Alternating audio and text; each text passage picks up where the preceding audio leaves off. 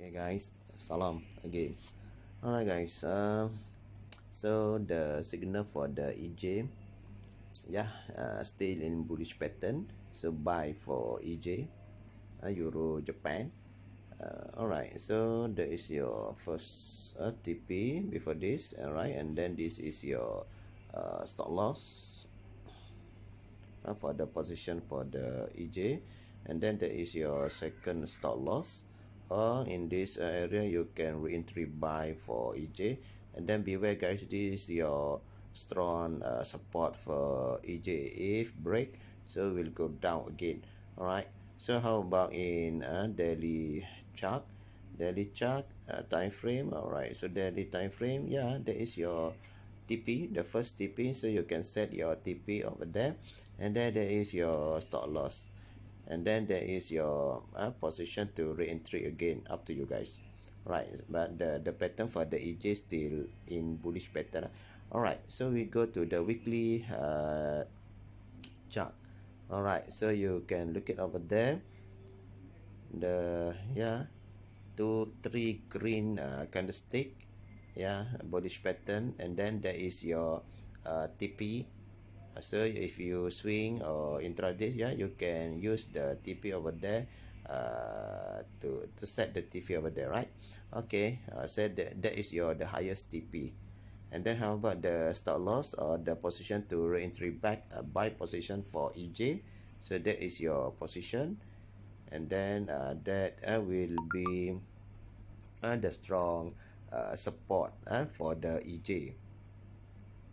Okay, and then if touching the that area, so just got lost, and then the trend will change to a bearish position, right? But I believe the EJ is still in bullish pattern, guys, so just buy for EJ. How about in monthly chart or monthly time frame? So there is your first TP and your second TP, bullish pattern, and then we break, so that is your also the major resistance. Each of the line that I showed there is the major resistance of the EJ to break, and then if break the major resistance again and again, so we rise to that value or to that position, guys. Okay, for swing, ni monthly, swing, so that is the major resistance. And then how about the stop loss? All right, so there is your where is it? Okay, this is your first stop loss, so you can set stop loss over there, or to re-entry back the position for the EJ. If I will re-entry back. How about that one? Okay, that is the major support for the EJ, and then the big major support for the EJ. This one, please beware, guys. If break, will change trends to bearish position. All right, guys. So happy trading, guys.